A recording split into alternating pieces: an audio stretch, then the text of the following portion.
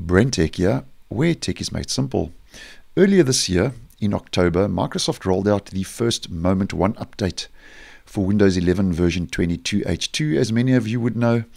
And the tab support was part of that first wave of new features that Microsoft included in Moment 1 and brought the tab support to Windows 11. Now, for those of you who thought tabs in the File Explorer was exclusive to Windows 11, then I may have some interesting news. And the Twitter user, Windows on Windows at Wow Starts Now, has posted something interesting recently on Twitter, where they mention that, did you know, tabs were initially tested during the development of Windows 95, which was back in 1995. And they have uploaded a screenshot of that early development phase of the then File Explorer with the tab support, as we can see. And the tab support in Windows 95 obviously never made it to the public release of the operating system. And as I've mentioned previously on the channel, I remember using Windows 95 back in the day.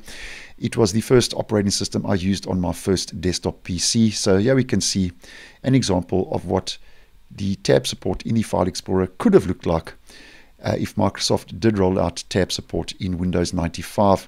Now, it's not known exactly why Microsoft didn't roll out tab support to the File Explorer back in the day in Windows 95.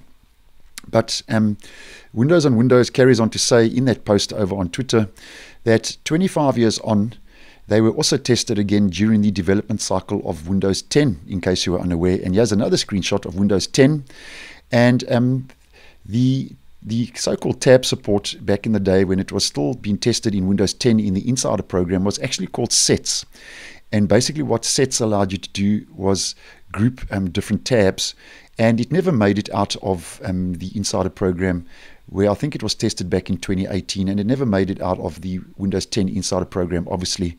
And so tab support was included, as mentioned, back in the day in Windows 95, and that's that first screenshot, and then that second screenshot when it was included in the Insider program in Windows 10 when it was called Set. So I thought that was interesting, and in case you were unaware, just wanted to share that with you, because the tab support, which was included in Moment 1 for Windows 11, was an exclusive to Windows 11, and Microsoft had started testing tab support in earlier versions of the operating system. So thanks for watching, and I will see you in the next one.